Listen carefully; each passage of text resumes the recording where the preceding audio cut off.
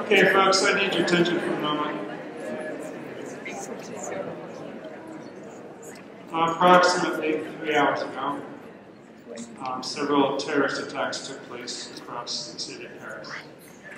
My understanding as of a few minutes ago is that more than 100 people are dead. There are hostages. The French border is closed. A state of emergency has been called. I know nothing more. But I wanted to ask you to please join me in a moment of silence for those who are lost and for all those who love them.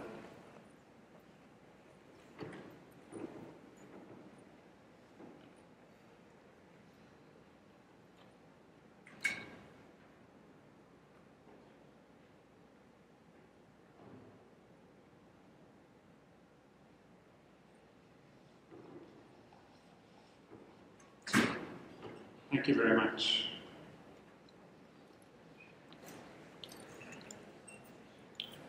Session 186 is a celebration.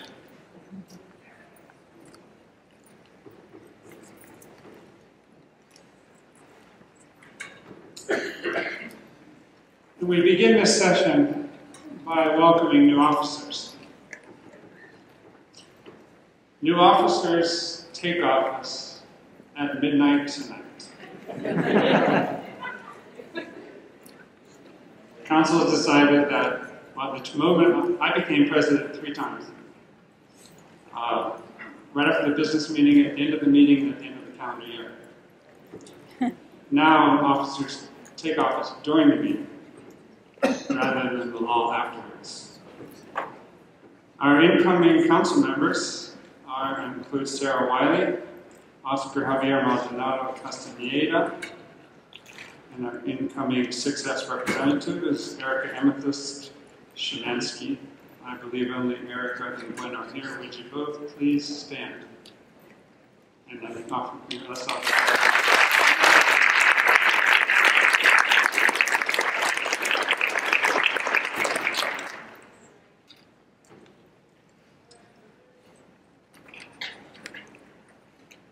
Window? Where's window?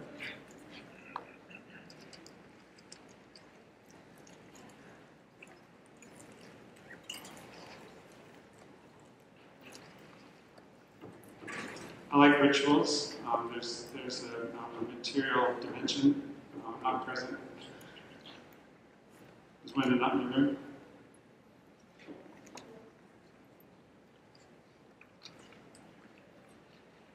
Okay, then I'm going to push on by asking you to please join me in congratulating, thanking, great appreciation, because these 3 people have worked hard for the past 3 years. Council members, as you know, work on price committees, but both Trevor and I have been working them hard.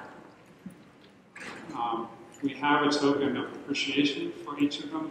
Wendy, do we happen to have tokens of appreciation for our outgoing council members? I see you, but don't hear what you said. 2 seconds. Okay.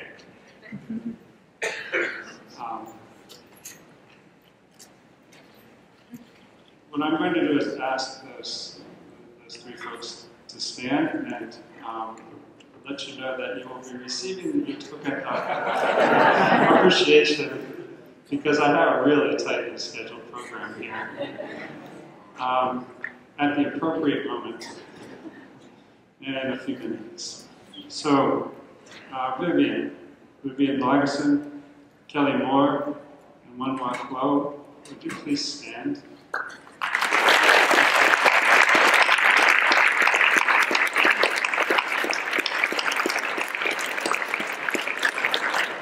I am personally grateful. Last spring, we began announcing the technoscience our prizes. And we announced all but the STS Making and Doing awards, as you know. And I refer you to the new program highlights book. That includes the full-length presentations that we published in the spring, and the statements of acceptances, images, copies of the works completed. To leave time for the Bernal Distinguished Lecture, which we are inaugurating at this meeting, the committee chairs and the winners have agreed to hold their presentations to 2 minutes each. We begin with the Mullins Award.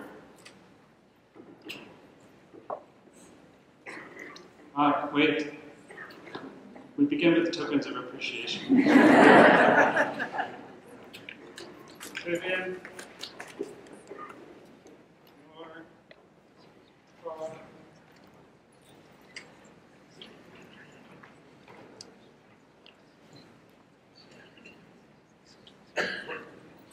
Are you here, Wenwa?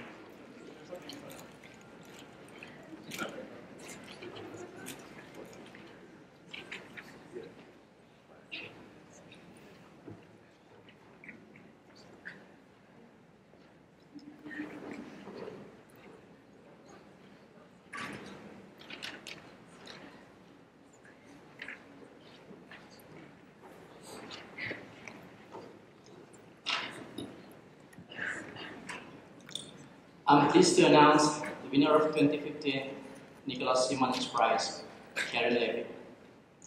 Her winning paper is entitled The Context of Control, Information Power, and Track Driving Work, which is published in Journal of Information Society.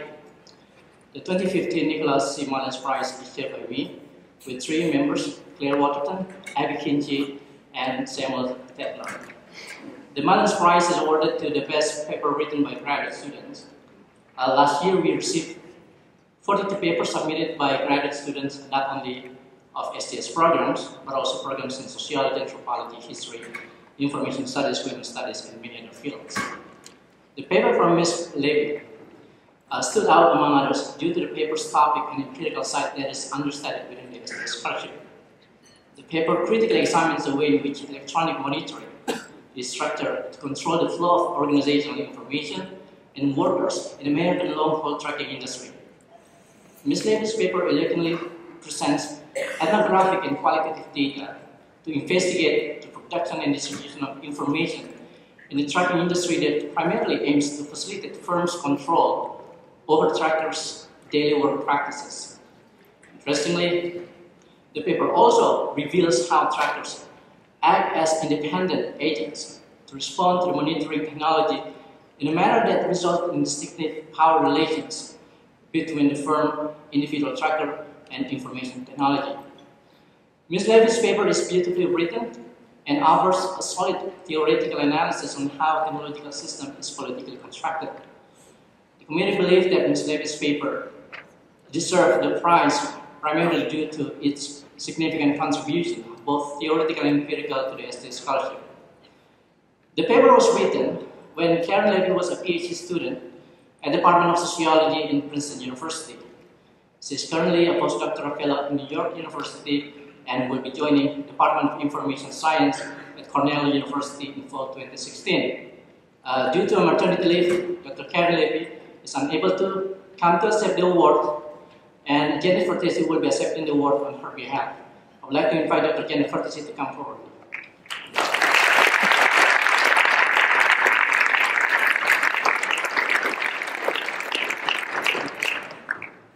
Thank you. I'm honored and delighted to accept this award on behalf of Karen Levy, and this following is the text she sent me and asked me to read.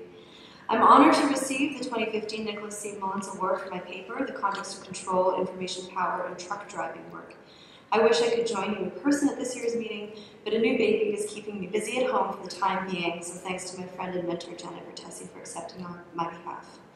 I'm so grateful to the award committee, to Janet and the other members of my dissertation committee, Paul DiMaggio and Kim Chappelli, as well as Hamid Ekbia, Yanis Kalinikos, and Bonnie Nardi, who edited a special issue of the Information Society in which the paper was published, for helping me to develop its argument. Most of all, I'd like to acknowledge the many truck drivers and other members of the trucking community who shared their time and expertise with me, inviting me into their trucks, their homes, and their workplaces to help me understand how technology affects their lives and their work.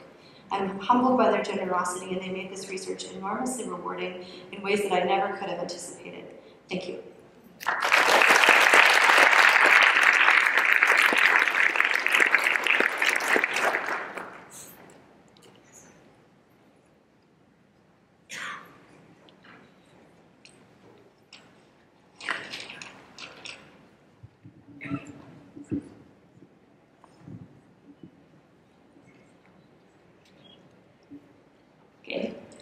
The David H. Prize Committee, that is Mary Aushon and Yuko Fujigaki, selected the following paper as the winner.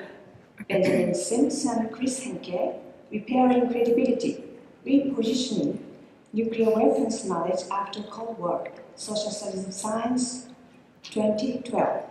In the process of selection, we received 23 papers, 3 from self-nomination and 20 papers from editors of 6 journals. This paper deals with the maintenance of the credibility of US nuclear weapons after the Cold War and examines how the weapon scientists have avoided a crisis of credibility, showing that their knowledge is deeply embedded in the design and testing of these weapons. By addressing the question how socio-technical systems are maintained over time, the authors makes a very important contribution to STS research that aims to understand how systems survive over time and the processes involved in maintaining their coherence and boundaries.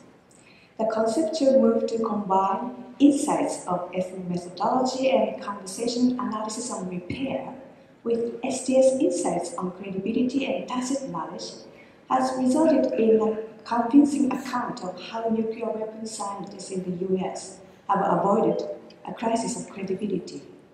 The concept of socio-technical repair, introduced in the paper, provide an important heuristic tool for other STS studies on the working processes involved in the maintenance of socio-technical systems in times of crisis. Thus, this paper highlights an area that most STS papers have largely neglected and opens up the new research direction on socio-technical repair. Therefore, this paper deserves the award. Congratulations.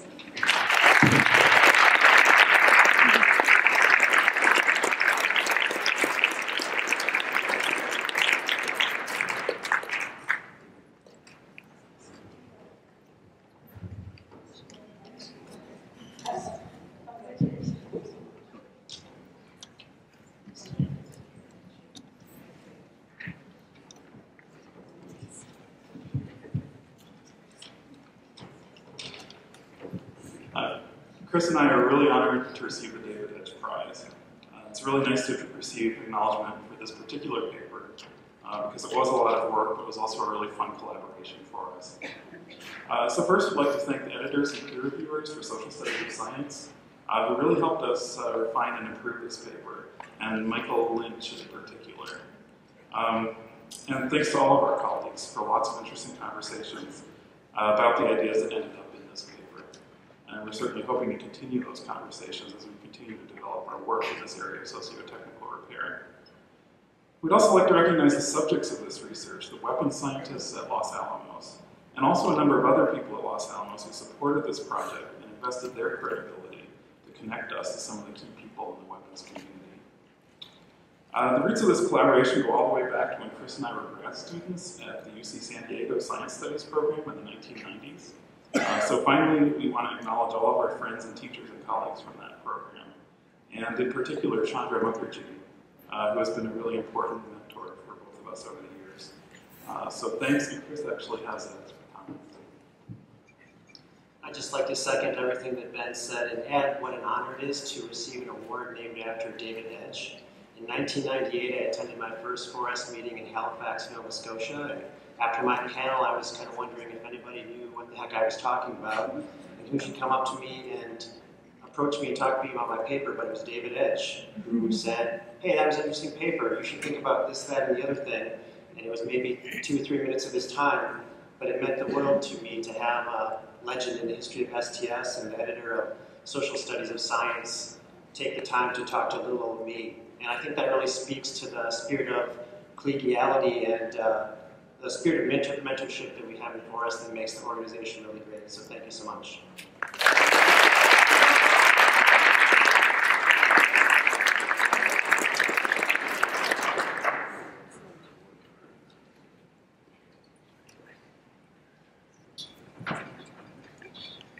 Sharon and I are doing this together, Kaushik Sundararajan. It's a great privilege to present the first ever 4S Mentoring Award. The 4S Mentoring Award is part of an explicit emphasis of Gary Downey's presidency to recognize forms of important academic labor that normally go unrecognized, unacknowledged, and unnoticed. And it's a special privilege for me to recognize the work of mentoring, since I certainly could not have become any sort of scholar had it not been for my teachers, who did not just teach me in a formal academic sense, but have for many, many years been friends, guardians, sources of example and inspiration. This is the kind of work that really ought to be recognized in institutional ways. I would like to thank my co-chair, Sharon Trawick, and members of the prize committee, Kim Fortune, Sally Wyatt, and Leandro Medina. This was a prize where we solicited nominations. We received a number of nominations. They were really wonderful to read through because it gives an indication of the breadth and depth of mentoring activity that happens in our community. It was also an extremely difficult set of nominations to read through because there were no fixed criteria to think about what constitutes mentoring that can be evaluated. And one of the things that we were very keen to do was to try and look beyond the kinds of metrics that are visibly and institutionally recognized in the United States, which is primarily the mentoring of PhD students, so that they go on to become individual visible researchers. So we were interested also in paying attention to forms of mentoring undergraduates, master's students, postdoctoral fellows, faculty colleagues, especially colleagues who might be women and minorities and so on. It was an extremely enriching, rewarding and challenging process, and to hand over the first mentoring award, it's my privilege to introduce Sharon Trawick. Thank you, Kaushik. It was a pleasure working with the committee. I want to say that obviously we're awarding this to Maureen McNeil, and McNeil's mentoring, collegiality, and collaboration we saw evidence, she's been generous and powerful for 4 decades across disciplinary, institutional, and national boundaries with both students and colleagues. She enacts and circulates a pedagogy of critical questioning with open and respectful debate, and a pedagogy of generosity in promoting others' work. She's been active in generating 2 innovative venues for scholarship, the journal Radical Science, also known as Science is Culture, and a book series on the intersections of cultural studies, feminist science studies, and STS. At Lancaster, she's been a director of the Institute for the Women's Studies, a chair of the Center for Science Studies, and director of the Center for Economic and Social Aspects of Genomics.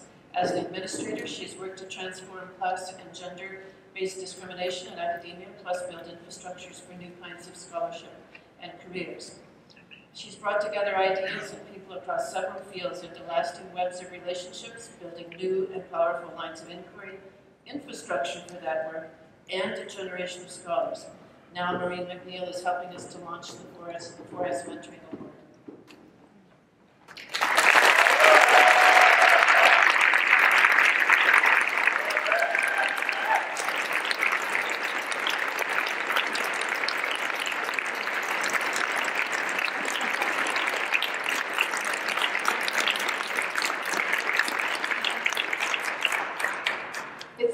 honored to be the first recipient of this award.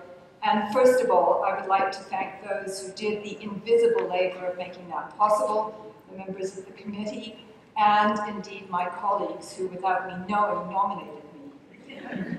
I also, as I said in my statement, regard this, and I think this was explicit in the way it was introduced, as perhaps the most relational of all the 4S awards. And for that reason, I see it as a testimony not to what I've accomplished, but to what the collaborations, the teams I've worked with, the groups I've worked with, have accomplished over the years. So I'm very grateful to all my students and all my collaborators, my team workers, and other administrators from whom I've learned as much as they've learned from me. And also, I think there's a danger, or at least there's a certain pleasure in making this a romantic moment of celebrating collaboration, teamwork, and collegiality, and I relish that. But also I'm mindful that there's another side to all of that it's hard work, that it's challenging, and indeed that it sometimes doesn't work. And so I'd like to formally apologize to those of you who I've collaborated with that it hasn't quite worked. To the students I've supervised and not seen them through to success, and some of them have been successful despite me, I guess.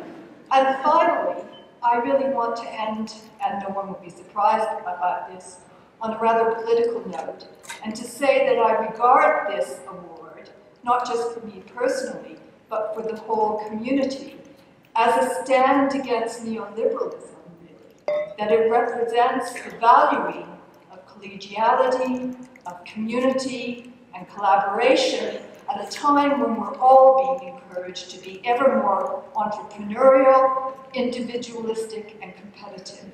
So I welcome this award on my own behalf, and I welcome a community that has a sense of alternative values. Thank you.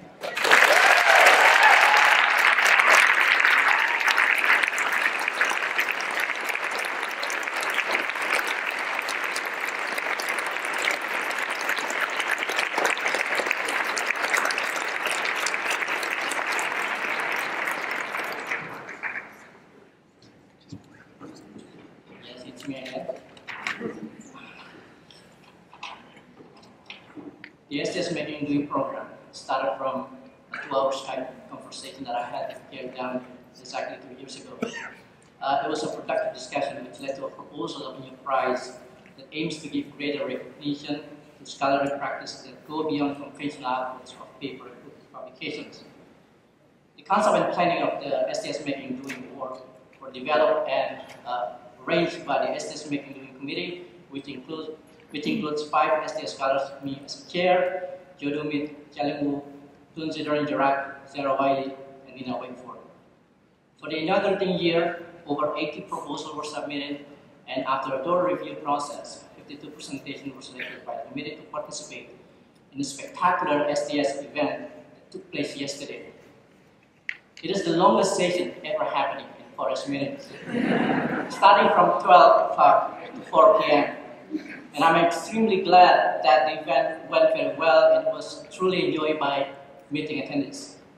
I have to thank all of the SDS Making and Doing participants because despite limited facilities, the committee was able to provide. All participants put a lot of effort, time, and resources in making the event incredibly successful in terms of engagement, interaction, and enthusiasm. Now, SDS Making and Doing this award is not a competition. It is a celebration of a variety of scholarly practice that shows a wide range of opportunities for contributing to better development of knowledge, technology, and society through what Gary Downey calls critical participation. However, we would like to give appreciation to those whose presentation offer inspiring ways of making and doing that open up new perspective, both for methodological concept as well as pedagogical approaches in continued growth of the SDS scholarship. After a 2-hour discussion between the committee members, which took place right after the end of the program on Thursday, we have reached an agreement to award 3 winners of the SDS Making and Doing prizes. Each of the three winners will be announced by my fellow committee members, Joe Dumit, Jalin Wu, and Consider Direct. The order of these announcements does not reflect rankings or anything of the sort.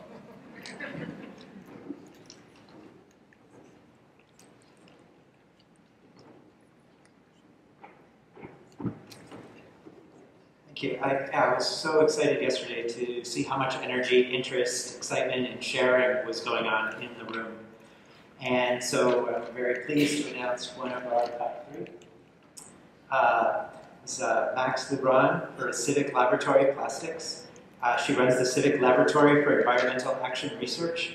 And this was something that combines classrooms, activism, science, theory in most inspiring ways. She describes it as running on principles of action, research, citizen science, participatory research, feminist technology, DIY, and do it with others. And she has an amazing set of projects. You should check out her website in terms of working with fishermen to ask them what they think social, collective, and environmental justice should look like, and then working with them to come up with projects that actually answer their concerns. And so one of the things she did was make a low-cost survey equipment to replace very expensive equipment to get the data and environmental attention. This includes baby lakes, which is made out of baby tights, soda pop bottles, and helps scan the water and collect plastic pollution. So for teaching STS, by helping others work together, by embodying feminist and justice issues, and making technology that does change, she really embodies making it do it.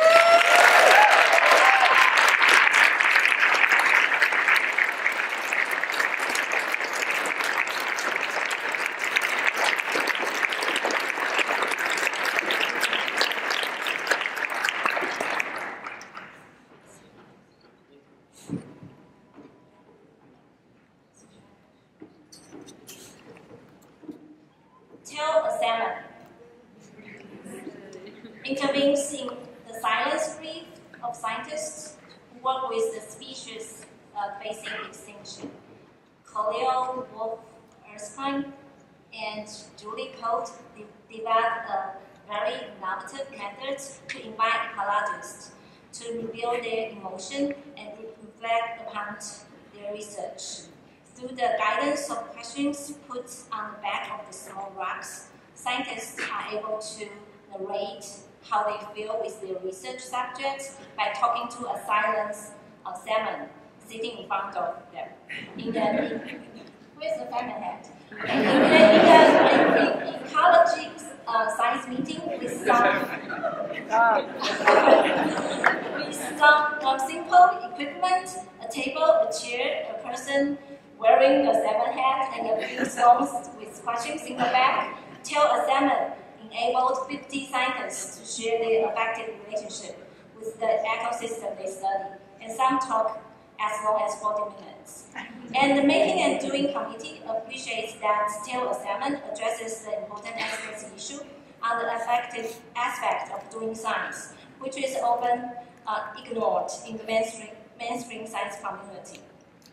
Tell a Salmon invites scientists to get into queer performance, narrate their important feelings which cannot be written into their science paper, and create a space for reflexivity and reciprocity. It's designed so smartly. If you have the chance to sit down in front of the salmon hat, you feel, you will believe that how magic it is. The Sheraton lobby suddenly became a theater.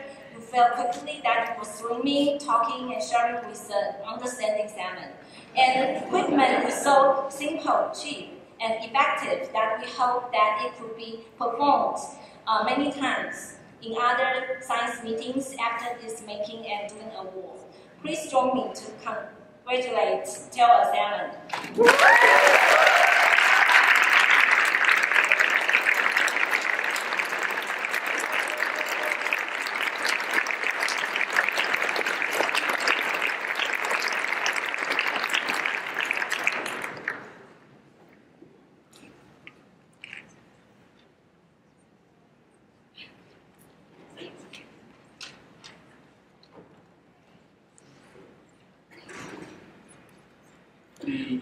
The first STS Making and Doing award goes to Experimental Methods, Experimental Engagements Across the Divide by Sarah Klein and Jelena Guzman.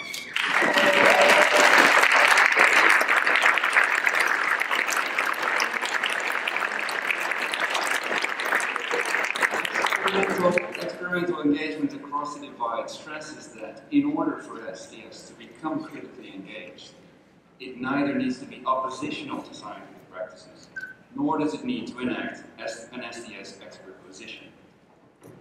Considering scientists as interlocutors rather than objects of study, Klein and Guzman engage in experiments in which their own understanding is put as much at risk as that of their scientific interlocutors.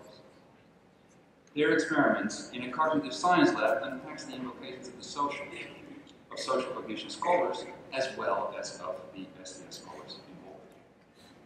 Positioning themselves and their collaborating scientists as co-designers, subjects, and/or co-interpreters, Klein and Guzman move SDS making and doing well beyond the deficit model of SDS knowledge travel. All involved both bring much to the experiment as well as learn much from it. Their symmetrical and reflexive approach to SDS involvement in knowledge experiments makes experimental engagements across the divide a truly worthy recipient of this SDS Making and Doing Award. Congratulations.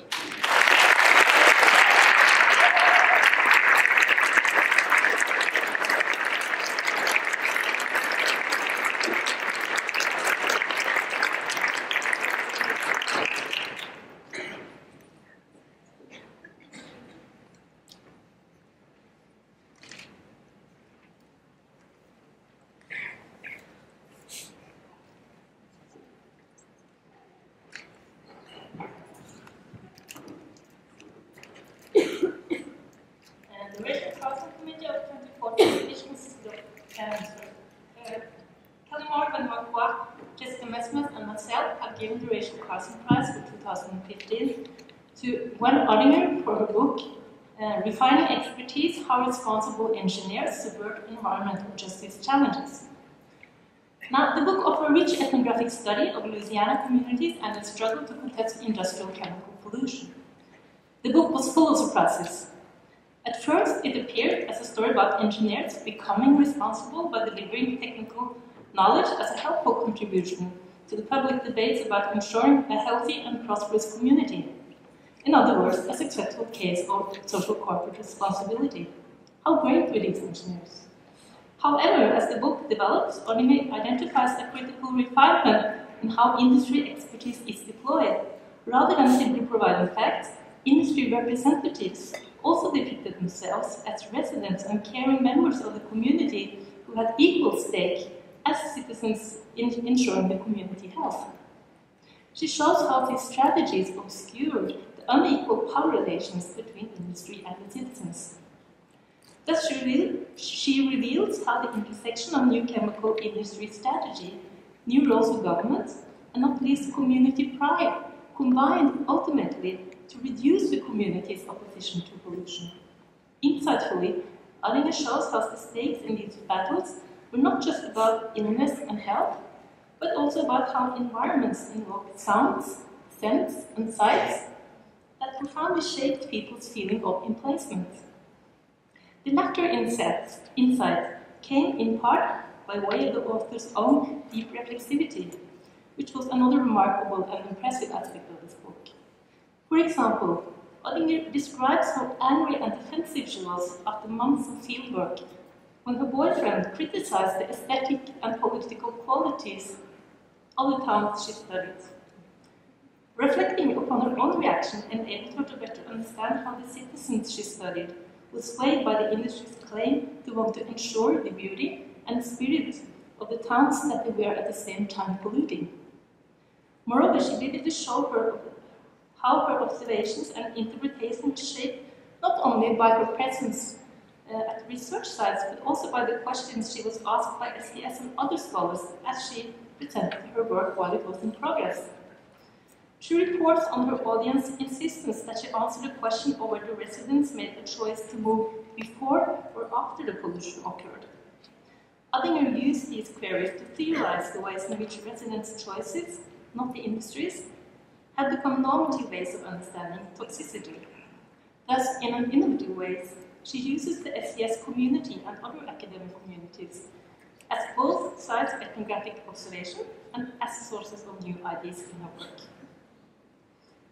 It is the committee's view that when Odinger has, by her eloquence and sensitivity to the meanings of environments, produced a book that stands out in its intellectual and methodological contribution to the SES field. Congratulations.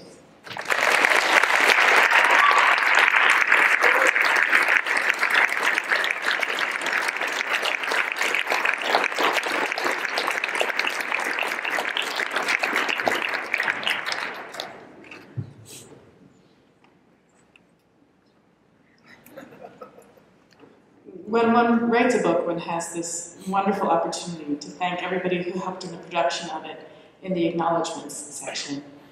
And I'd like to reiterate those thanks. I won't list people out because we'd be here all night, but I do want to thank everyone who made this book possible in big and small ways. And there are so many of you in this room. And what this prize means to me is in part an opportunity to thank a second group of people, which are the people who have engaged with the book since it has come out. And that is a rare and wonderful opportunity. And so I say thank you to all of you, starting with the prize committee, Vivian Lageson, Wen Hak-Wo, Jessica Messman, and Kelly Moore. I'm especially indebted to Kelly Moore for making it possible for there to be an author meets critics section for the book, and to Kim Fortune for organizing that session, Allie Kenner for chairing it, Scott Frickel, Dean Newsma, Barbara Allen, and Jessica Smith for their wonderful, thoughtful, and challenging comments about the book. And I'd like to thank all of you who have talked to me about the book, asked me questions about it, assigned it in your classes, all those sorts of things. It's the only greater pleasure that I've had than writing the book has been in talking to you about that work that was so important to me. So thank you all very much.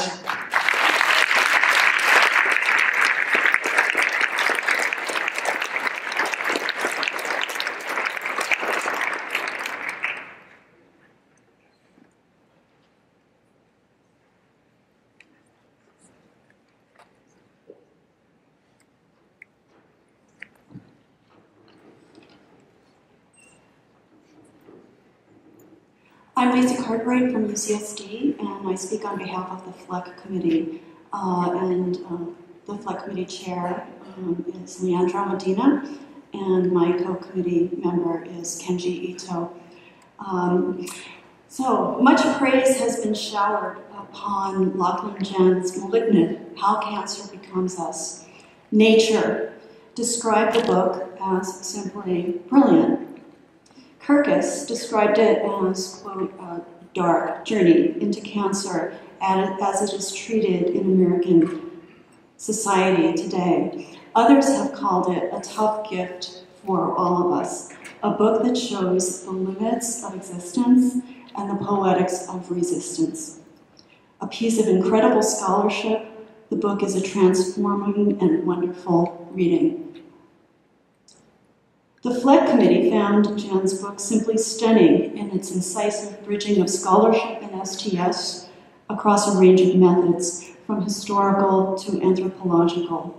We were impressed by just how widely the author cast the net to find the resources taken up here, from Blanchot to Nixon's War on Cancer, from cancer narratives to historical films about DDT, from classic feminist texts on cancer experience to archival medical sources, legal resources, and malpractice law. Drawing on Lachlan Jen's expertise in the interpretive analysis of injury and malpractice law, this book is truly a tour de force in which Jen covers cancer science, cancer care, without missing either the fine-textured detail or the big picture of policy issues. The book is written at the highest level of STS scholarship, written beautifully and in a manner that is also deeply socially responsible. From now on, and because of Jen's book, we will see and experience cancer differently, through the lens of our field and through the lens of a colleague who spared no measure of restraint in research, in anti-normative critical analysis, in unadorned political interrogation of self-knowing and feeling through cancer. With my colleagues, Leandro Medina and Kenji Ito, I am delighted to have the honor of presenting the 2015 Fleck Prize for the best book in science and technology, in science and technology to Lachlan Jen's Malignant How Cancer Becomes Us.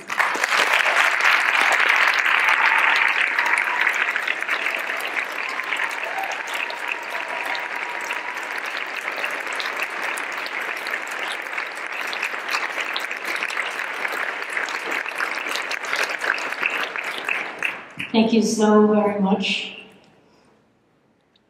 It's so beautiful to stand here and to see so many of my mentors and friends in the audience that I've made over the years here. And the book wouldn't have been written without you all. And thank you for discussing the issues with me, for providing and writing such beautiful work yourselves for me to read and dialogue with. And all I can say is that I'm very deeply honored, and thank you very much.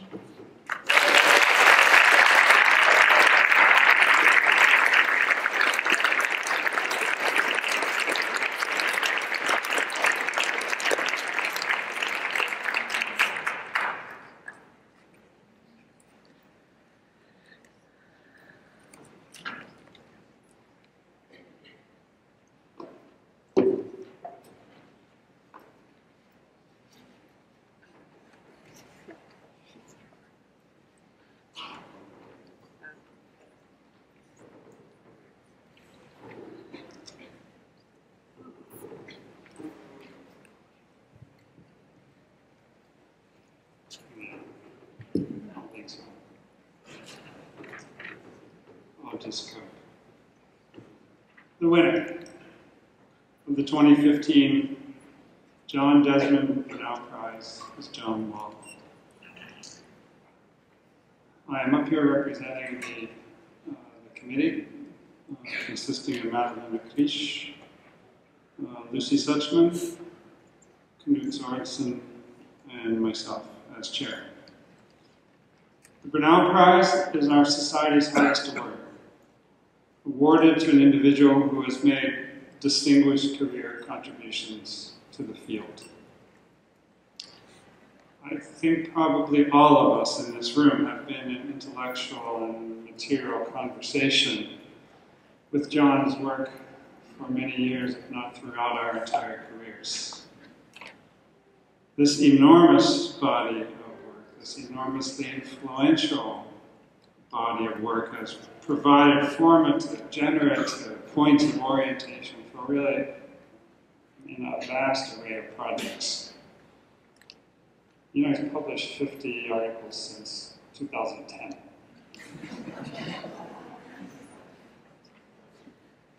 Perhaps the best way to honor this body of work is to talk about the next project coming out in the spring with Mattering Press, a new open access book publisher. John is co-editing with Evelyn Rupert the book Modes of Knowing the Empirical Baroque, a new collection that asks, how might we think differently? It brings together leading scholars in the social sciences, all of whom are interested in non-standard modes of knowing. The resource for doing this that the various contributors direct their attention to is the Baroque. Writing the introduction, John addresses the question, why the Baroque? One answer is that the Baroque made space for and fostered many forms of otherness. Pretty clever, I think, actually. It knew things differently It knew about different things. It knew extravagantly and excessively. It knew in materially heterogeneous ways, and it apprehended that which is other and could not be caught in a cognitive or symbolic net. It's pretty appealing. It also knew in ways that did not gather to a single point, and knew itself to be performative. A great part of the great Western division between rationalist and non-rationalist modes of knowing, the Baroque is therefore a possible resource. A resource for creating ways of knowing differently. A storehouse of possible alternative techniques. Not to say this is not to say that it is the right mode of knowing. The book's authors do not seek to create a Baroque social science, whatever that might be. And they also work in very different ways. So with that as thanks, and as congratulations for the gift of a career of scholarship, and to transition to a thank you for your willingness, John, to deliver our inaugural Bernal Distinguished Lecture, working under the title Provincializing STS, Postcoloniality, Symmetry, and Method, I ask all of you to join me in congratulating John Law and thanking him.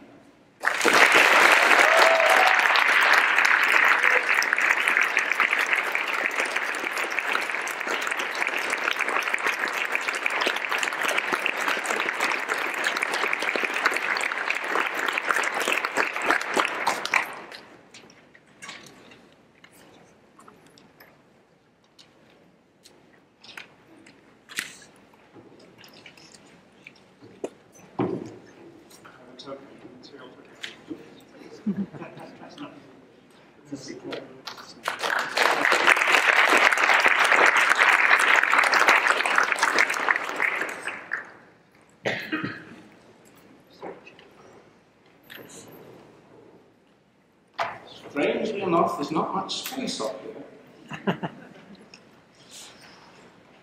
I want to humbly thank the Society for its award of the Bernal Prize. STS has been close to my heart since I first came to it, and I am profoundly honoured. I'm deeply grateful too for this opportunity to address our annual meeting. Maureen McNeill, my colleague at Lancaster, warns us against romance, but I'm afraid I don't take the warning entirely seriously, Maureen. I've been very lucky. I've worked with a series of groups and people throughout my career. I've been very lucky with friends and co-workers. I've owed an immense debt to Anna-Marie Moll, with whom I've worked for many years. I particularly want to mention colleagues at Lancaster. I was at Lancaster for a fair period, and now I'm retired, I'm going back to Lancaster. Maureen is a wonderful colleague. We've already had a chance to honour her at the Society. I want to mention Lucy Stutzman, incoming president for 4S, and others, including Vicky Singleton. And I just want to finish this moment of romance by complaining bitterly about the students at Lancaster. There's a whole row of them down there. They were, or they have been for me, a challenge and an excitement, and it's been really fun working with them. And what I particularly like about them is the way in which they take nothing for granted. So, thanks to the committee. I deeply appreciate the award, and thanks to 4S. I don't actually want to reminisce about the past. Instead, I'm going to make a pitch for a post-colonial STS, and in particular for an STS that uses non-Western analytical resources. Our discipline knows that technoscience works differently in different global locations, and we've many fine case studies of colonial and post-colonial exchange and domination. Indeed, we have analogous studies within the North to remind us that Euro-America is scarcely a monolith. But, and here's the but, STS has mostly worked with Euro-American theory. There are, of course, exceptions. I think in particular of Warwick Anderson's beautiful study of the Fore and Kuru, which draws in part on Melanesian understandings of the gift. I also think of Judith Farquhar and Chi Quang Zhang and then Mei Zhang, who asked what it would be to think through Chinese medicine. But, and here I follow Caspar Brun-Jensen and Atsuro Morita, I want to argue for forms of post-colonial STS that make systematic use of non-Western analytical resources. The terms I need for this talk, binaries such as theory and practice, or Western and Southern, are all too simple. Post-colonial relations of exchange and extraction are complex. Indeed, the term post-colonial is troubled too. But my core point is about analytical tools and empirical materials. So Itty Abraham catches what is at stake when he writes, "In the metropolis they do theory, and in the colonies they gather data." He's talking about science, but his point can be extended. Thus, Shiv Visvanathan cites Dalrymple, who devastatingly argued that agriculture in India was an epistemology that the colonial British destroyed. This shifts the argument to production, or to epistemology and production.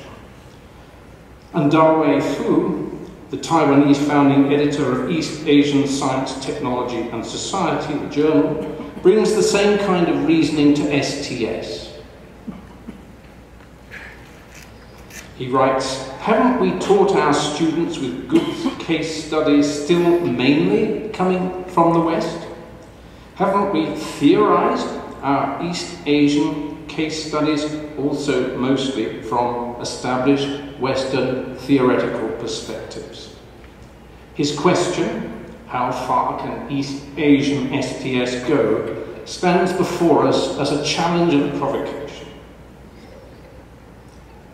Deepesh Chakrabarty explores the difficulty of such post-colonial intellectual asymmetries for Western-trained Southern intellectuals. In 1856, 15,000 tribal people were massacred by the British in Bengal. Warning shots did not stop those people. Still, they kept on coming and dying. Why? Their God had said he would protect them. That was the survivor's story. And Chakrabarty's problem? It's this. As a Western-trained historian, he knows that gods are not really powerful. But as an Indian, this makes him deeply uneasy. So his question is, should he be giving priority to Western historiographic conventions, or instead to a world in which gods, not just beliefs about gods, cause action? Now, the STS principle of symmetry catches a part of what's going on here. David Bloor's idea that we should treat all beliefs, true and false, in the same terms. But this doesn't solve the problem completely, because it works on the assumption that STS will stick fairly much with its own theories. To say this isn't to complain. Symmetry was crucial to SSK, and its ANT extension to human and non-human actants by Michel Calment was equally important. But here's my proposition. It's time to extend it again. There are reasons for caution, but nevertheless I suggest that STS should now think about working with a third and post-colonial version of the principle of symmetry. What would this say? Well, we can debate, but here's my provisional suggestion. It would explore the politics and analytics of treating Western and non-Western terms symmetrically. That is, it would take both seriously, which means that it would no longer automatically privilege Western categories. In such an STS, analytical terms would no longer travel in one direction, from a metropolis to a periphery. Instead, the traffic would be two-way, or better, it would be multi-directional, since there are multiple post-colonialities. So we would have multiple symmetries and multiple versions of STS, and there would be no centres and peripheries, or perhaps better, many of them. But how to do this in practice? To think about this, I want to tell a more personal story. In 2009, I went to Taiwan to lecture on ANT and its successor projects. The invitation came from Wen Yuan Lin, who worked with me at Lancaster University as a PhD student. I talked about heterogeneity, relationality, and all the rest, and ended up by telling the Taiwanese audience that the world isn't coherent. So we need methods that are also themselves multivalent and non-coherent. For good measure, I added the lesson that I first learned from Donna Haraway, that we should work in tension-ridden ways since what we write is politically performative. The discussion that followed was disconcerting. Sin-Sing Chen, a professor interested in religious studies, told us that he'd just taken his students to the final day of the annual outing of the goddess Matsu. Matsu is popular in Taiwan, and an impossible number of people, around 1 million, had tried to get into her Taichung temple. Chen and his students got nowhere near that temple, but the crush and the noise was unbearable. It was also, he said, an event without a straight or coherent narrative for itself. He went on, and I'm quoting him, I was particularly attuned to the messiness of the whole event. And I think I want to argue that messy method at this moment here in Taiwan, the struggle against grand narrative in general is not that productive. Helen Varan talks about the embodied disconcertment which happens when different metaphysical systems collide. For her, this took place in a Nigerian classroom. For me, it happened in that seminar room. Sin-Sing Chen's comment crystallized the following obvious difficulty. STS was telling me that what we know is situated, but I was talking to a Taiwanese audience as if the need for messy method was a decontextualized truth. To put it mildly, that was uncomfortable. Yes, of course, I should have seen it coming, but I didn't. So the question then followed what to do about it. Wen Yuan Lin and I have been thinking about this since 2008. About what a Taiwanese or a Chinese-inflected STS might look like. Crucially, and this really is neither a throwaway nor a courtesy comment, this is an entirely collaborative process. For us, it could not be otherwise. No doubt post-colonial STSs can be done in other ways, but the benefits of a bilingual collaboration seem substantial.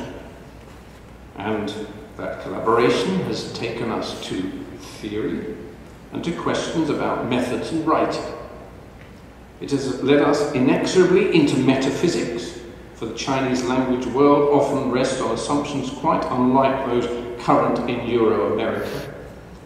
It has led us to think about embodiment, and it has taken us to institutions, career patterns, and to modes of STS circulation and exchange between Taiwan and Euro-America.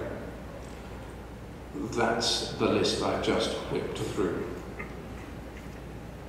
Our suggestion then is that these are the kinds of issues that any post-colonial STS will need to attend to. But, okay, the question is, what might this mean in practice? One answer takes us back to Helen Varan and Dipesh Chakrabarty.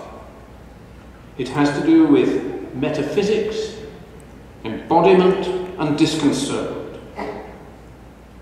For instance, when Yuan tells me that he sometimes feels that his head and his body are in different places, that his head is full of Euro-American theory and knowledge while his body inhabits Taiwan. He created this PowerPoint for me to illustrate the point of view. Perhaps Sin Xing-chen was feeling something similar. And I know that analogous wrenching bifurcations have been explored in other contexts, including feminist writing. I'll briefly return to metaphysics in a few moments. For the moment, let me touch on institutional context. Here are some obvious but striking observations. One, in Taiwan, most social science academics have done their PhDs in the US or the UK. Two, they have returned to Taiwan, schooled in social constructivism or ANT or feminist techno-sciences, whatever. Three, this means that the already small community of STS academics in Taiwan is theoretically fragmented. Four, it also means that these academics find themselves at the margins of their particular international networks. Five, the Taiwanese government encourages academics to publish in well-ranked SCI journals, and they are materially rewarded if they do so. Six, in practice this means that they are encouraged to write in English for English language journals. And finally, seven, they're located in institutions which look, as the old joke puts it, just like any other North American campus. That's the list. Some of these conditions, of course, are particular to Taiwan, but here's my guess. Conditions of academic production and exchange like this are at work in many places outside Euro-America, within it for that matter. And this is why I think they're so important. The message then is that to think well about post-colonial forms of STS, the discipline will need to think simultaneously about analytical tools, empirical research and subjectivity, but also about some pretty matter-of-fact, not to say crass, institutional practicalities. And somehow it will have to shift all of these together. Otherwise, it will carry on reproducing an analytical case study post-colonial divide while separating minds from bodies for those who don't inhabit English or dwell in the centres of English language STS.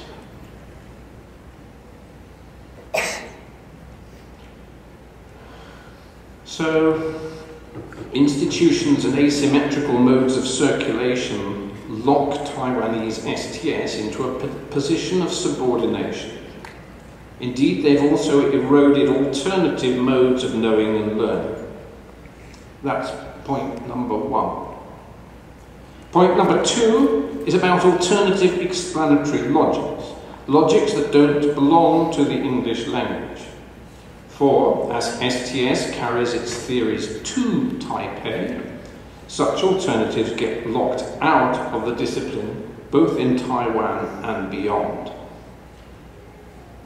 with real explanatory consequences. To see this, let me take you to a Taiwanese consulting room. When Yuan says this isn't the best photo of him ever, but he agreed to let me use it. So, Dr. Li is a distinguished Chinese medical practitioner. You can't quite see her, that's her hand. She's popular with her patients too. She's been university trained in both Chinese medicine and Western biomedicine, and she works with both. She's been talking to a patient. Let me quote from Wen Yuan's field notes.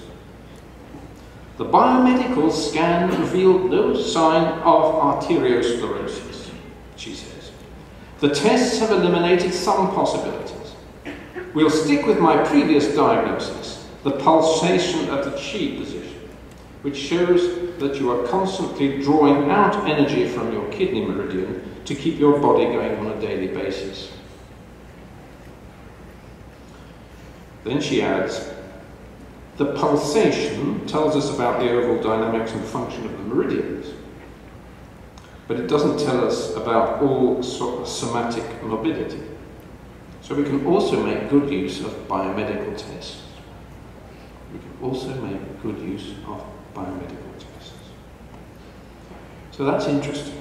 Why? Because Dr. Lee's practice includes biomedicine, but doesn't fit with biomedical logic. There's no room for meridians or chi in biomedicine.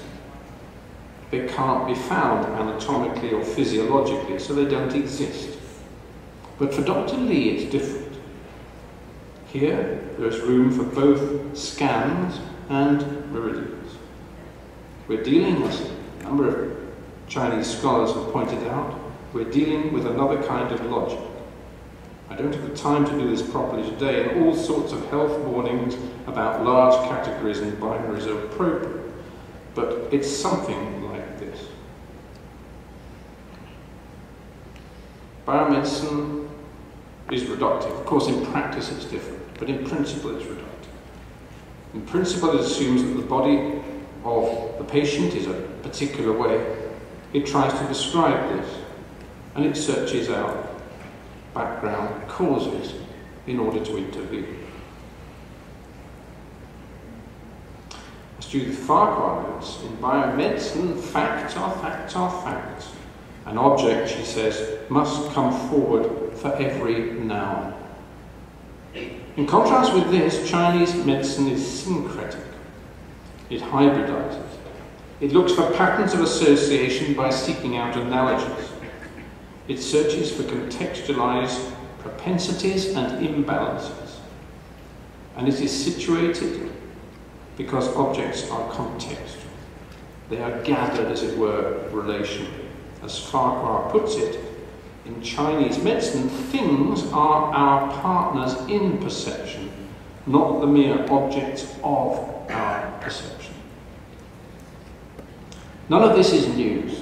Post-colonial anthropologists, including Mario Blaser and Marisol de la Cadena, have worked on analogous issues in quite other parts of the world.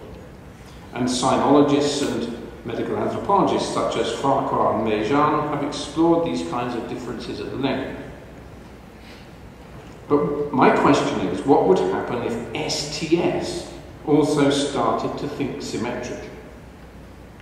What would happen if this got absorbed into our academic work?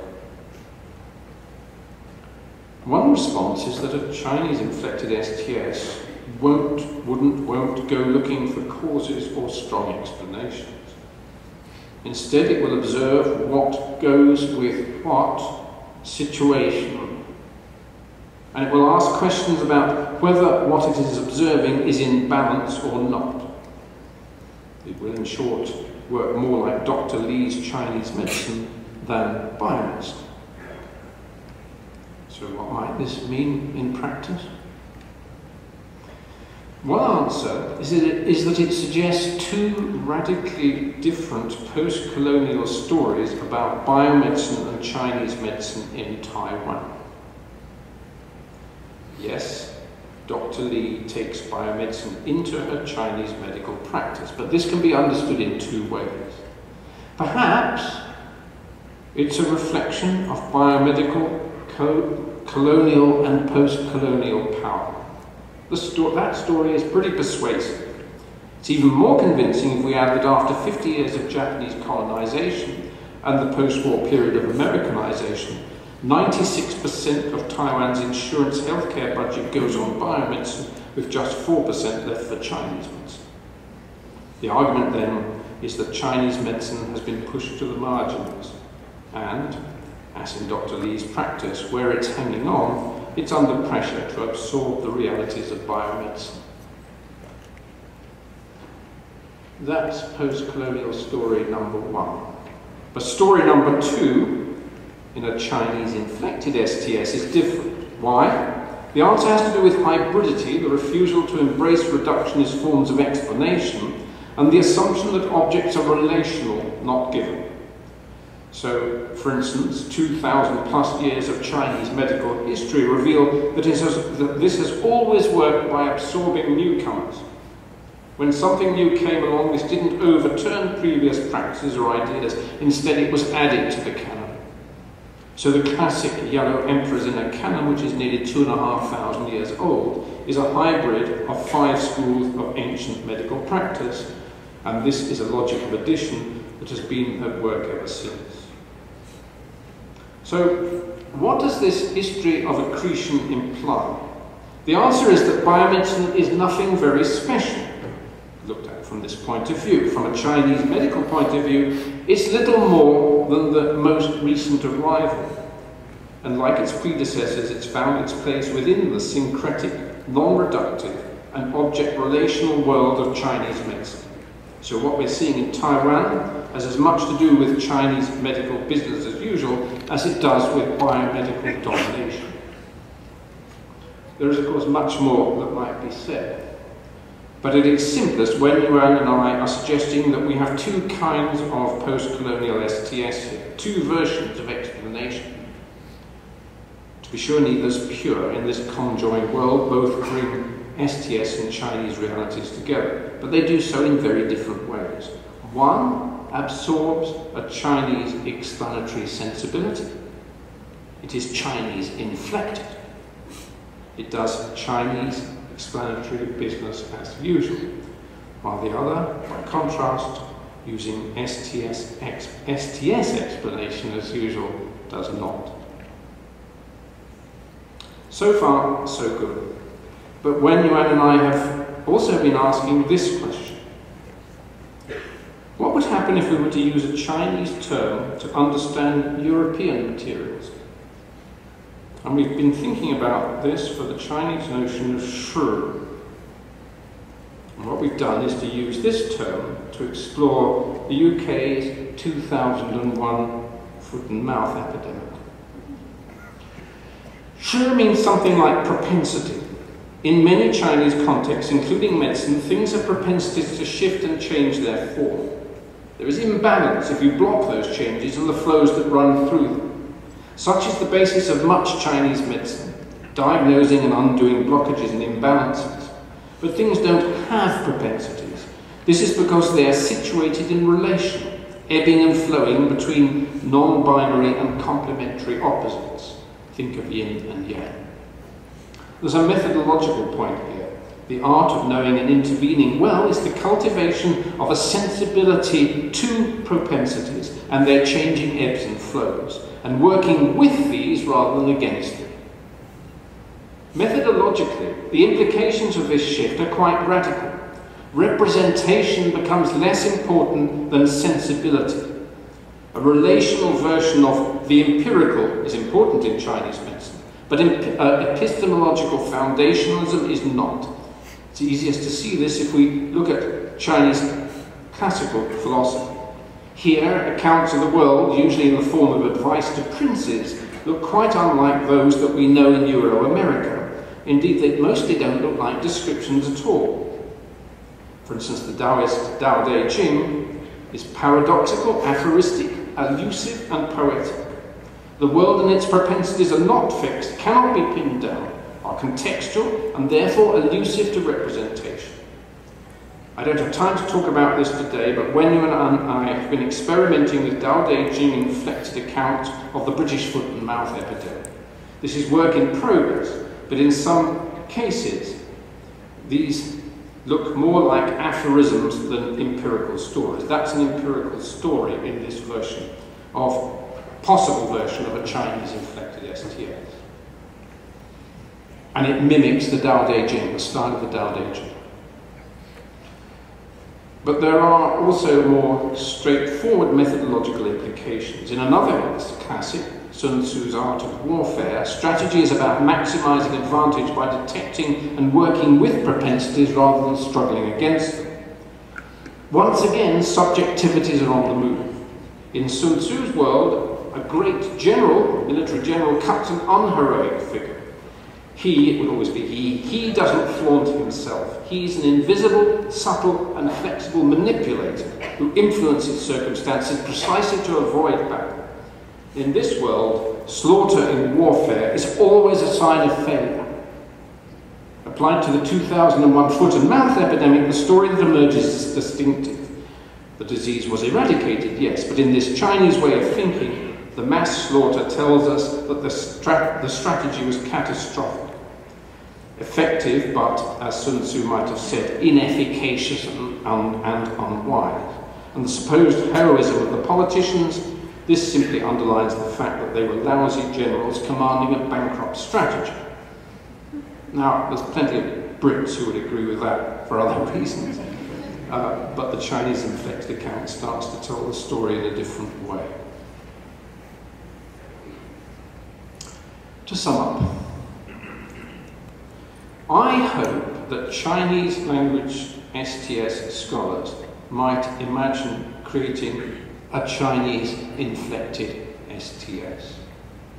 As a part of this, I also hope that they can find ways of levering themselves out of the grip of the Euro-American analytical institutional complex. But I've talked about my work with Wen Yuan today, not because I want the rest of the STS community to take up a Chinese inflected STS. Most of us, myself included, don't speak Chinese, and such a goal would make no sense at all. Instead, my broader object has been to say that our STS is surprisingly parochial, and to show that we can provincialize it by imagining it in different intersecting modes in different contexts. We in STS should be proud of our collective work. STS has developed powerful tools for understanding and raising critical questions about technoscience practices. It's worked on inequalities, including class, ethnicity, gender, and post-coloniality. But what I think it hasn't quite brought into focus is the way in which it itself remains provincial. Of course, it's not wrong that it started in Euro-America. Neither is it wrong that it uses English language tools and sensibilities. But today I've suggested that it would be wise if STS made its terms of international analytical trade a topic in their own right. The issue is not the creation of national STSs. Those would merely reproduce hegemony in other forms. Rather, it's to think about the implications of exploring post-colonial symmetries. The idea that STS terms of art might not simply come from English language Euro-American, to think about STS in ways that are indeed Chinese or Spanish or Hindi inflected. I appreciate that this won't be easy. STS is dominated conceptually, linguistically, bodily, metaphysically, and institutionally by provincial Euro-American and especially English language practices. But if the attempt were to succeed, then we would have created a plurality of intersecting STSs and sensibilities. And we would be able to say that we have undone the provincialism of our STS. I doubt whether John Desmond Bernal would have approved of the means, but his commitment to overturning injustice suggests that he might have sympathised with the aspiration. Thank you so much for your attention.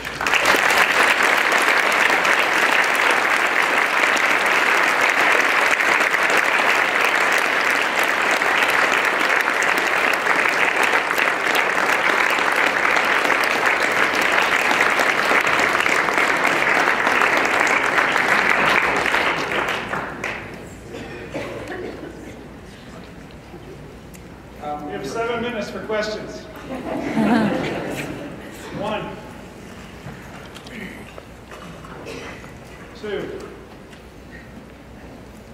3. Please. Thank you so much for your talk. Loudly as possible. As loudly as possible. Okay.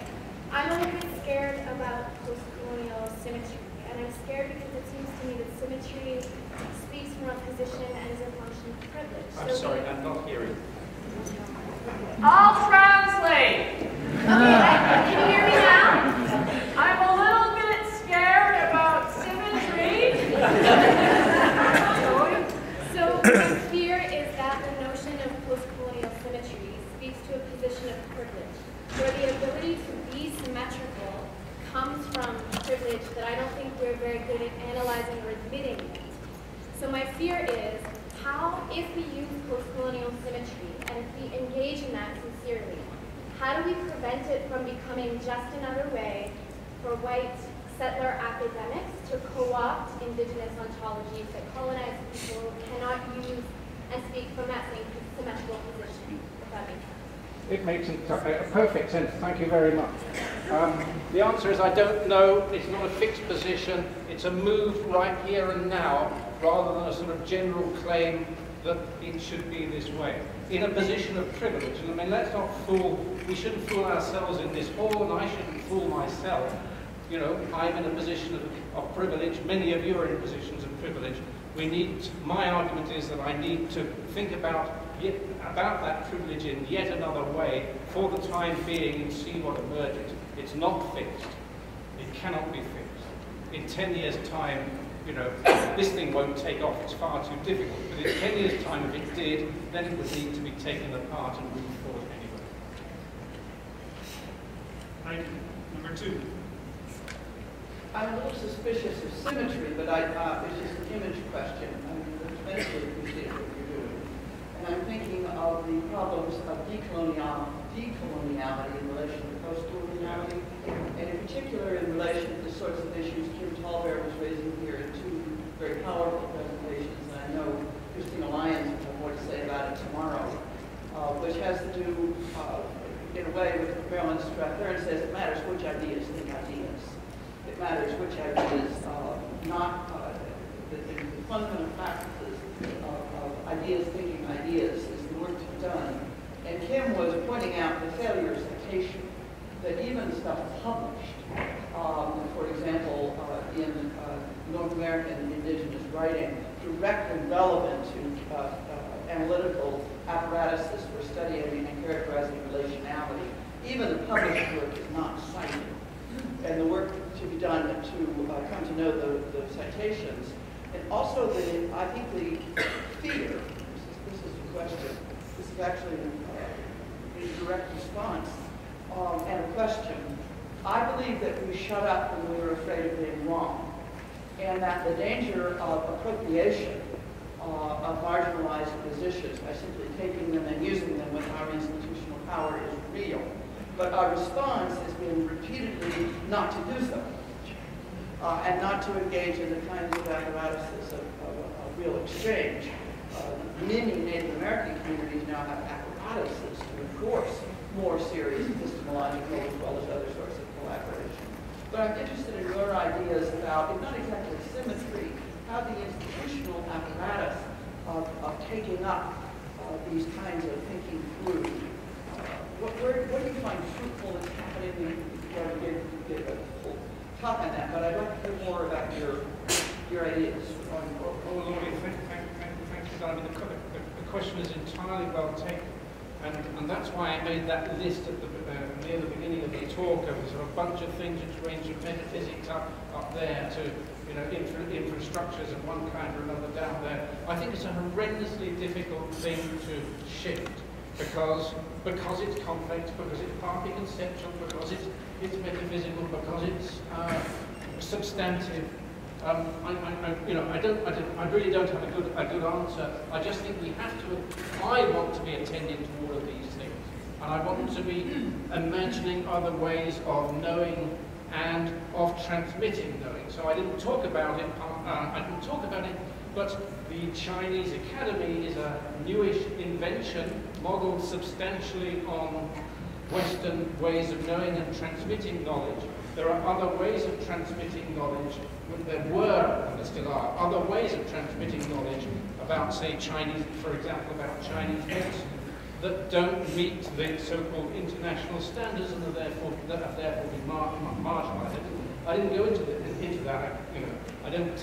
can't do everything at once. I don't think any of us can do everything at once. But I'm quite certain we need to be working on, well, the kinds of things you're pointing at, other ways of knowing, other institutional contexts for knowing. I don't want to appropriate, I hope. If the symmetry term rings the wrong bells, discard it. I don't care. I don't want to appropriate the best, as it were, or whatever it is, of other forms of knowing of other worlds into STS. I want a lively multiplicity of STSs, and that implies shifting institutional structures, subjectivities, embodiments, and all the rest of it, as well as modes of knowing.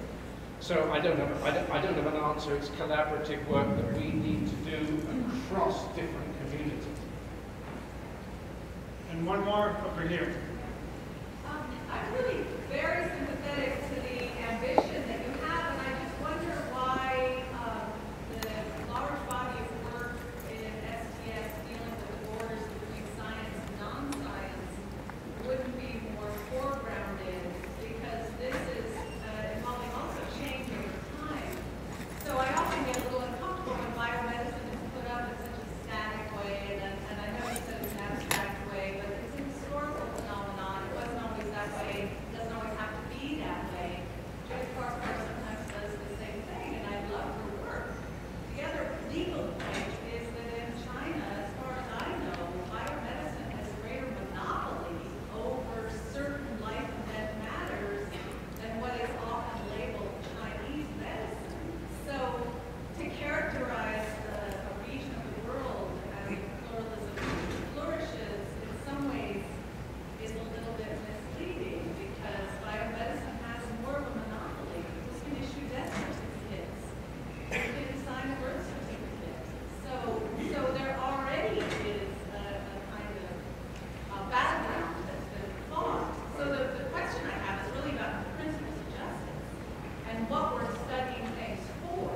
And so if you're studying in order to show that it gets lost in translation, if you're studying things to broaden people's horizons epistemologically, I'm all for it. When we remove the ancestors from our cosmology of explanation of why we suffer, why we're unwell, we lose something, and I think it's perfectly fine to talk about that. But not every region of the world has coherent text-based systems that you might resurrect. So I'm just curious about the principles of justice that are undergirding the normative values that underpin some of the ideas you're promoting that I'm actually, ironically, really sympathetic to. Thank you. Thank you for saying it. I actually feel quite easy about the term justice, and that's a whole other argument, because it frames things, it frames normativity or politics or whatever in a particular way. I mean, I happen to be where I am working with Wen Yuan. We happen to think we know some things. And so, I mean, what I'm doing is, what we're doing is situated in contextual. I don't in principle at all see why it can't be done elsewhere. I mean, I'm actually hoping to be working with some Sami people in a very different post-colonial, say, quickly context, where texts are substantially absent. It's a very different, but the issue is the kind of issue raised by Donna.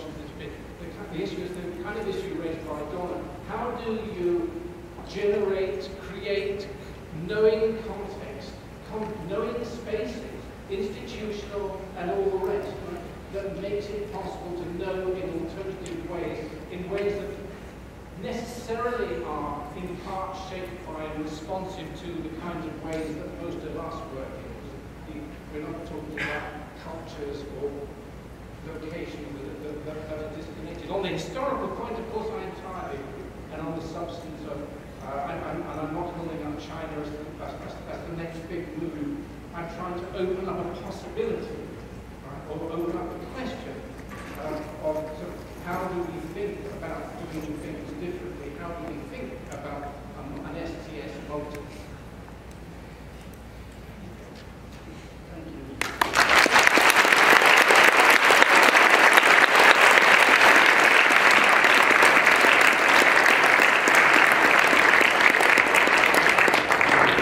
So what does it take for a post-colonial symmetry to be symmetrical?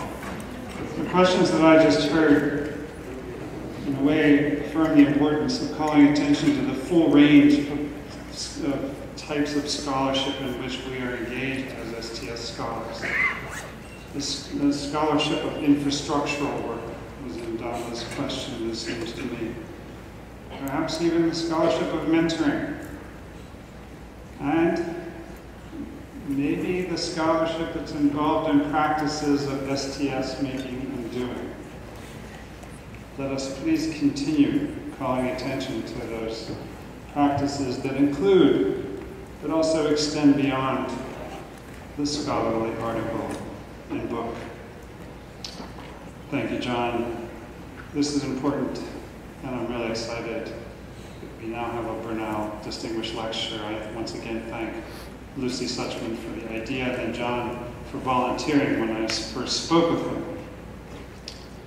And now I would like to ask Professor Lucy Suchman, I should say President-elect Lucy Suchman, to approach the stage.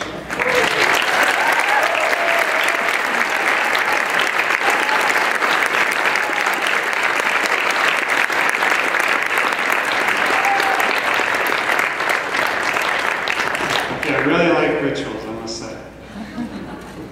It is the moment for the, oh my goodness. It is the moment for the passing of the baton, which we are now materializing as the passing of the baton. It says the forest president. This is a long distance relay. A temporarily long relay that's been going on for 40 years, and hopefully will extend for a much longer period of time. So I would like to present you with pass the baton. But I don't get to run away now. No, you get to run, but it's not a way. But I have to call you. You may not be familiar with the concept of interpretive flexibility, but it does apply to a variety of technologies. So this. I knew there was going to be more. It had to be a ritual of humiliation, too.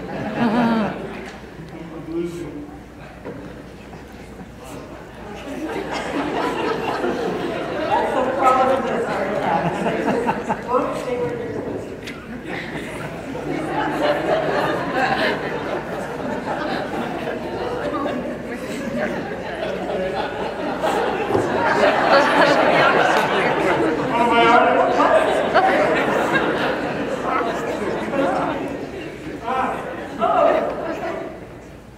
So, some of the work,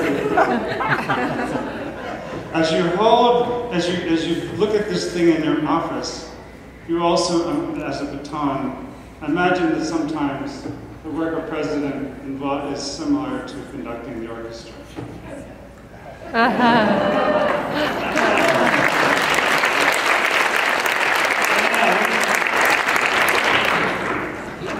The second baton. And sometimes you just have to lead the friggin' parade.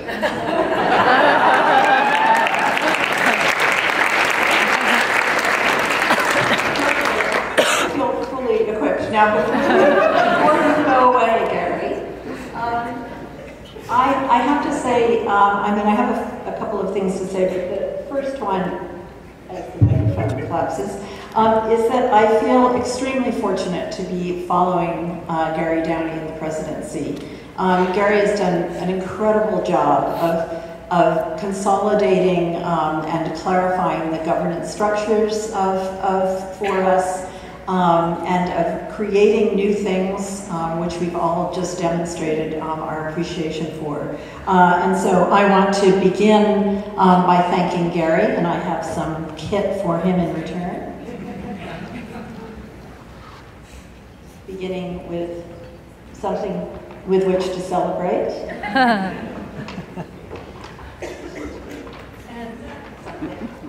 with which to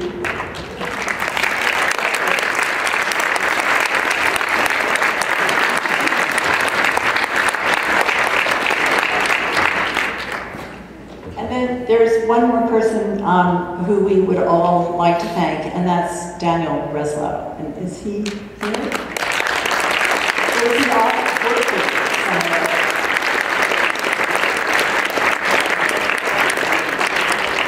He's off working somewhere.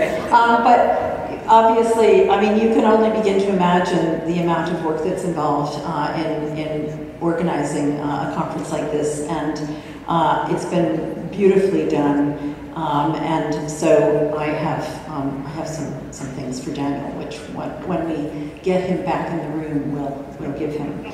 So I just wanted to say a couple of things, because I want to just say that along with consolidating the contributions that Gary's already made to the well-being of the society, I hope to do some things which actually follow on quite well from John's lecture, which come out of the question of what does it mean to be an international society post-colonially?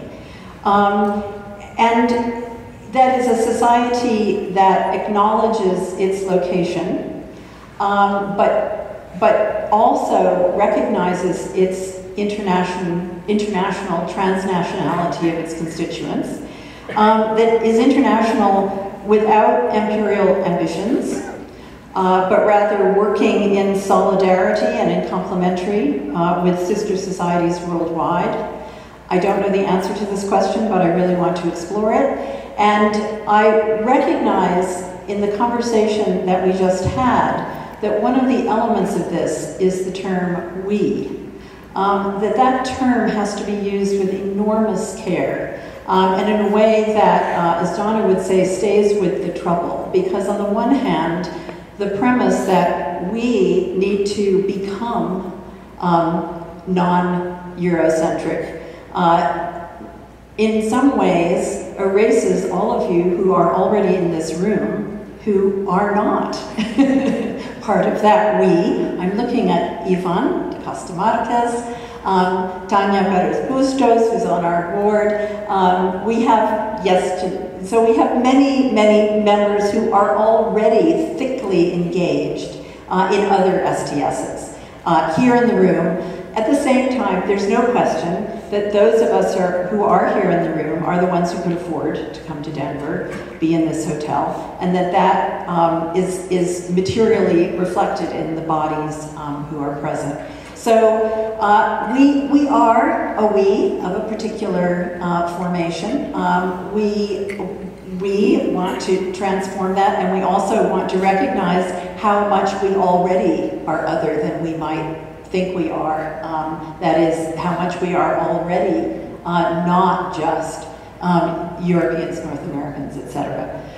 So I think, as I say, these are really tricky questions. I don't honestly know exactly what it means to be an international society in a time when increasingly we have regional societies, we have national societies, and I think there's a place for us in that kind of ecology, but it really needs to be articulated, and again, it needs to be articulated in collaboration with our sister societies.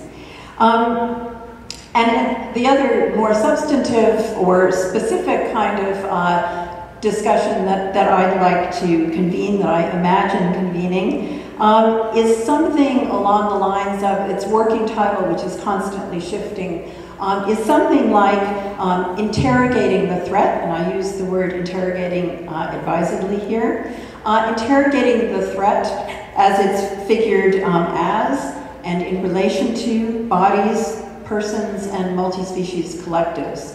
And the announcement that Gary made at the very beginning of this, around the events in Paris, we can now all anticipate how the threat, how that threat is going to be constituted. And I think we have to be very actively engaged in critical analysis of how the worlds in which we are living now are figured as threatening by whom, for whom, and we need to do that together. So I hope that we'll be able to spend some time on it.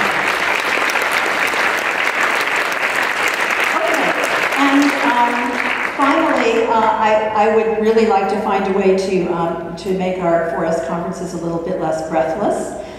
Give us a little more breathing room, but I'm not sure how to do that and still have as many of us here. But I just want to end by saying come to Barcelona in 2016 and come to Boston in 2017. And we don't yet know exactly where you should come in 2018, but we will soon. But anyway, see you all next year in Boston at the East Forest meetings, which should be absolutely fantastic.